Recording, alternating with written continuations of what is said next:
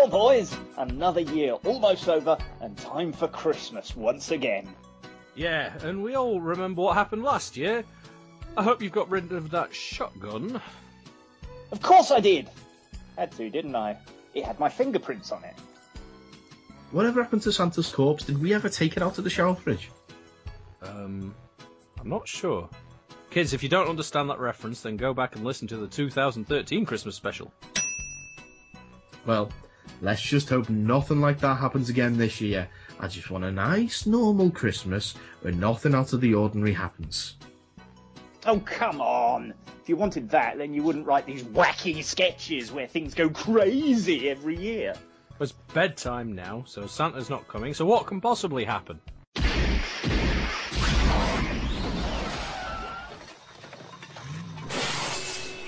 Me and my big mouth. Larry, Curly, Moe! Thank God I found you!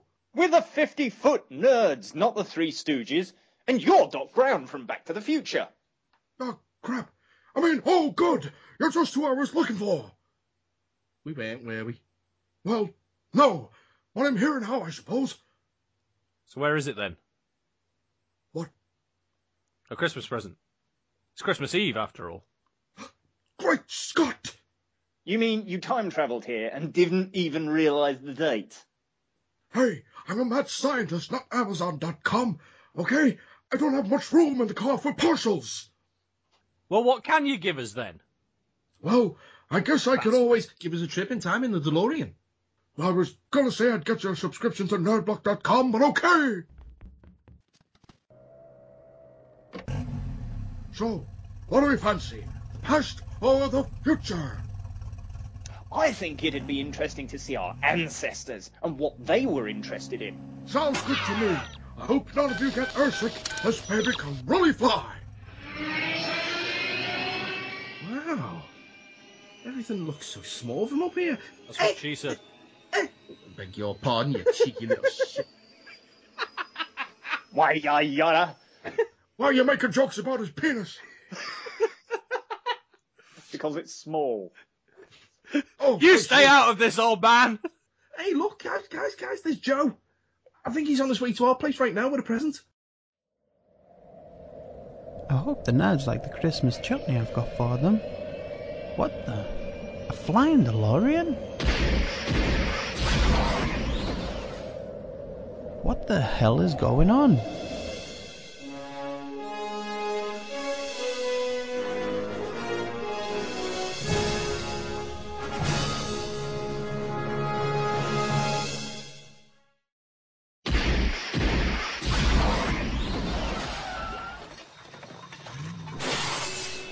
Okay, boys. Your forebears are just in the next room recording their radio program. They had a radio program? Heavens, yes! Why, just go in and hear it. I say, chaps, what say you of that ripping new cinematograph playing at the moving picture house? Why, it was tremendously spiffing, old bean. The moment I saw the locomotive barreling towards me, I nearly soiled my slacks. I concur wholeheartedly, my good man. Andrew, how did you fare viewing the piece? I must confess, good sirs, I've not laid eyes upon the beast as yet. Of course, we should have realised, old chap. Our esteemed colleague here has not progressed to the moving picture as yet. Indeed, he barely understands the nature of recording on a wax cylinder. It's not fair being discriminated in this way. My faculty in our threesome is to discuss the latest editions of fiction published in the printed format. And what, pray tell, was the last piece of prose you consumed? I believe it was Treasure Island by Robert Louis Stevenson. Why, Andrew, that book was first published 40 years ago in the mid-1880s. So, boys, what did you think of your ancestors? I've realised that not much changes. And I've realised that I'd look awesome with a handlebar moustache and a bowler hat. I've realised I probably need to finish that book. Well, that's enough for now, don't you think? I'd better get you home to the future. Hang on. We haven't seen ourselves. What happens to us, our future? I really shouldn't take you to the future. It never ends well. Go on, it'll be a laugh. Well, it's your funeral.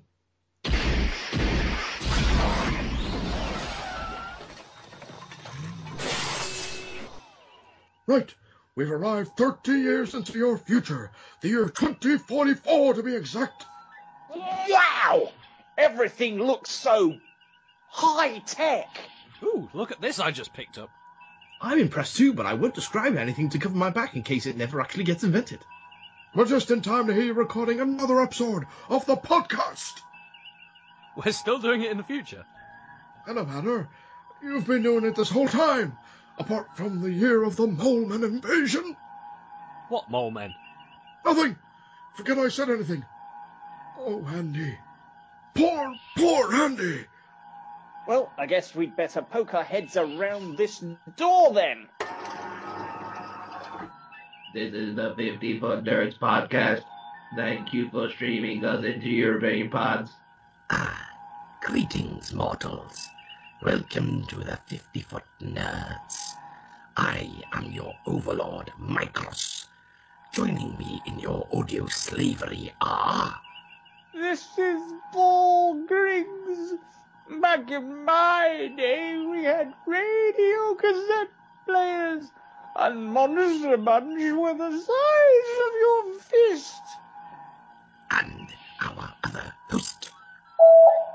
As usual, Andy Wears is joining us from inside his pike box after his terrible accident. 5-pence coins used to be enormous. Who have you been lording over this week, my underlings? There's 2 7 o'clocks in a day. And what about... All right, stop. Collaborate and listen. Ice is back with a brand new invention. I've had enough of this. Oh my God! How did I get that way? How did you get that way? What the fuck happened to me? Actually quite suit the cyborg look, don't you think? I lose the third electronic eye. Yeah. I wonder where Joe is in the future, though. Right, that's enough now. I need to take you boys back home. Into the time machine. Quick now, we're taking off. Hold on, boys. I had to buy future chutney. What the... A flying DeLorean? I haven't seen one of those since...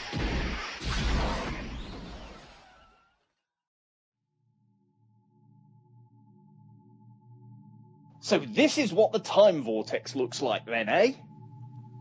Doesn't look anything like the Avon Doctor Who. Hey Doc, what's this stick? Andy, wait! You've knocked the doc out with the rape stick, Andy. Oh well, could be worse. It's worse, he fell out the car. I didn't know it was a rape stick, did I? Actually, Andy, can I borrow that? Oh, let me guess. We're going to travel back to before Scarlett Johansson had the breast reduction. Don't be so last year, Paul. It's all about Emma Roberts these days. God, the things I'd do to her. Happening? No, it's just down sitting. Well, I think I know enough about time travel to get us home. Let me over. No, I want to do it. Hang on, what about me?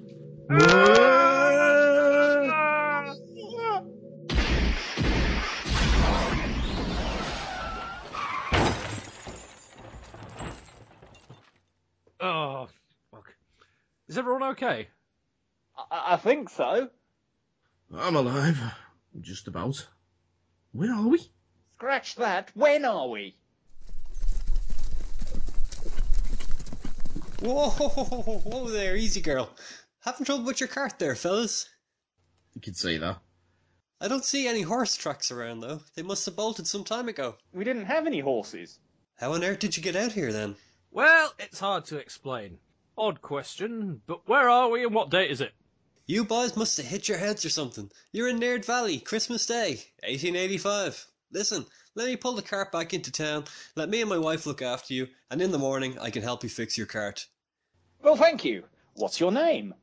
The name's McQuinn, Declan McQuinn.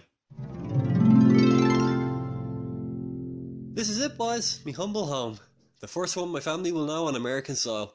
Why, I've met my wife here. Amy girl, come meet Mike, Andy and Paul. Well, howdy do there, stranger folk. Y'all boys done dang been stranded in them thar wilderness. What? Y'all's put your feet up and relax, and anything y'all need, y'all just give me a holler. Just call out, "Hey, my girl," and I'll come a-running. I don't mean to sound impolite, Mr. McQuinn, but I can't understand a fucking word she's saying. Ah, it's okay. You get used to it. What was that? Oh, no. That big old mad dog must be back in town. The fuck are you saying? McQuinn, hide! Mad Dog Meemum and his posse are back in town! Happy Jesus. Mad Dog Meemum? Aye, Mad Dog Joe Meeman, notorious outlaw, runs with his gang, the O-Men. The Omen? No, that's a film. He said the O-Men. Yeah, that's the film, isn't it? No, you're thinking of the O-Men. He said the O-Men. They both sound the same to me. He asked me to shoe his horses last time he was in town. Rumour has it, they threw their shoes only a day or two later, and ever since then he's been after me. Coming out here, McQuinn. You meaning to have words. Why don't you leave him alone? You got a problem with him. You got a problem with us. Who's us? Who are you three runts? And why you hiding that cowardly mule? We're the 50-foot nerds, and this guy here is our friend. Oh, really? Care to take a bullet for him, partner? Well, when I say friend, he's more of an acquaintance. An associate. Hey, pal, I never even saw this asshole before. Hey, Mad Dog, just leave these guys alone. I'm the guy you have a problem with. You had your chance, McQuinn. These chumps have taken on your debt now. You just had to open your mouth, didn't you, Mike? I'll tell you what, I'm feeling generous. Seeing as it's Christmas and all, I'm not gonna shoot you right now. Oh, that's sweet of you. We duel at dawn. You choose your best hand against mine. Last man standing wins. You're on, Mad Dog. Oh, fuck. Good. And just to prove I'm not shitting you here. Oh, my knees, my creaky knees. Why does that sound so familiar? Don't you bleed to death before I can put you down myself, McQuinn. Yeah! Shit. Are you okay, Mr. McQuinn? Oh, I think so. I'll be okay. Hey, me girl, it happened again. God dang it, y'all need to stop running that damn big mouth of yours! Oh, quiet, woman. Go fetch the bandage cloth and alcohol. Damn idiot fool, should have done what Mama told me and married my cousin Cletus. Cleaning the wound out? That's sensible. You'll get an infection otherwise. It's not for me. I figure you boys should be out of your skull by the time he comes back to kill you in the morning. Wait a sec. How long is it until dawn, Mr. McQuinn? A few hours or so. Why? Well, if you can get our timer's cart repaired, then we can all get out of here and no one gets shot. Well, you boys have a damn funny looking cart, but, well, dang it, I'll give it my best shot. Good man. So, what do we do until it's fixed? Time to get more booze? Actually, I have a better idea. After last year's hijinks, I had a feeling something would go wrong again, so I brought the recording equipment with me. Hooray! We probably should, seeing as we spent so long on the opening sketch.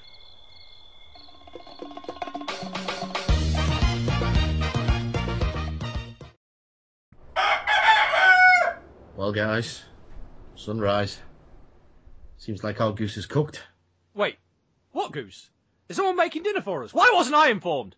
It's just a phrase, Andy. There's not literally a goose. Ah, so it's like when someone says, "Keep stalking me and I'll call the police." They don't really mean it. No, it's not like that at all. Ah. Well, when we get back home, I might have to disappear for a short time. You mean if we get back home? Are we looking, Declan? I've done all I can do, but it's too late. Mad Dog will be here any minute, and there's no time to get away. You dumb son bitch! Y'all should have worked faster on this damn town vehicle!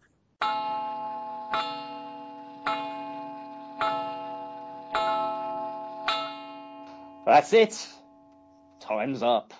Hey, runts, get them damn asses out here. You boys ready?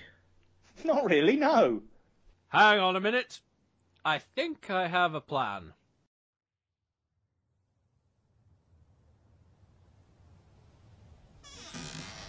Well, it's about damn time you showed up. I thought you was gonna be yeller and I'd have to come in there and get you myself. Mad Dog, I'm asking you to reconsider this. Yeah, I mean, what's the point in shooting us? The point is that you assholes stood up to me. Nobody stands up to me, and they especially don't stand up to me to protect that no-good McQuinn. Instead of all this anger towards him, have you ever actually thought of just sitting down and discussing things with him? You know, like men? You calling me a woman? Sure, things get lonely out on the prairie at night, and occasionally my posse will curl up together for snuggins. But that ain't queer or nothing. And it still ain't queer if, from time to time, I like to wear women's underclothes. I just find them to be kinder on my skin after a hard day's ride. What the fuck? Enough of this. One of you boys better pull your sidearm right now. Let's do this. I have a better idea, actually. What?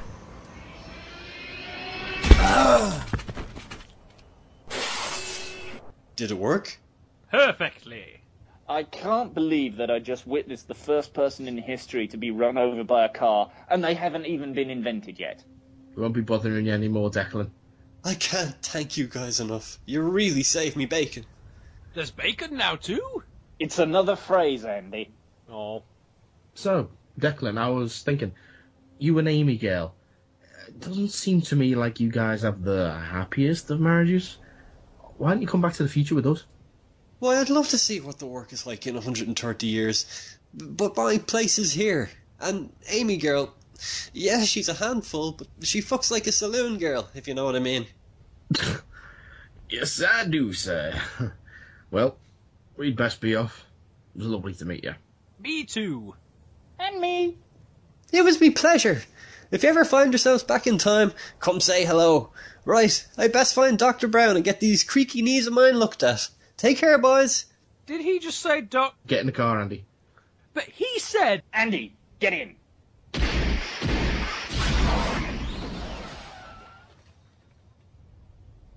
Oh, thank God we're home at last. Can put my feet up, have a nice cup of tea, and I'm home in time for Christmas Eve movie on the telly. I'd best be heading off to see the wife and kids, guys. They get awfully annoyed if I don't pay them a little attention at Christmas. At least that's what I think they said. I wasn't really listening. And as for me, I'm going to take these clips of Demonica I have on my handy-dandy tablet and go and have a white Christmas.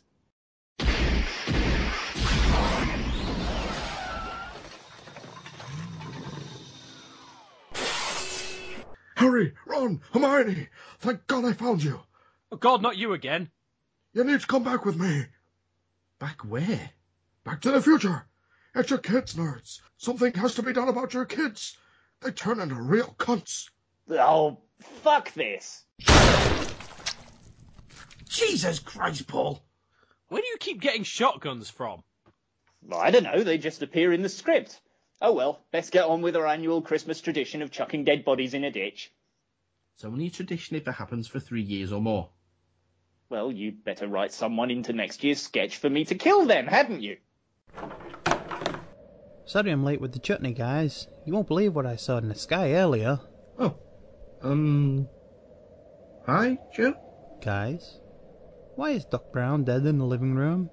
Oh, that's a story for another time.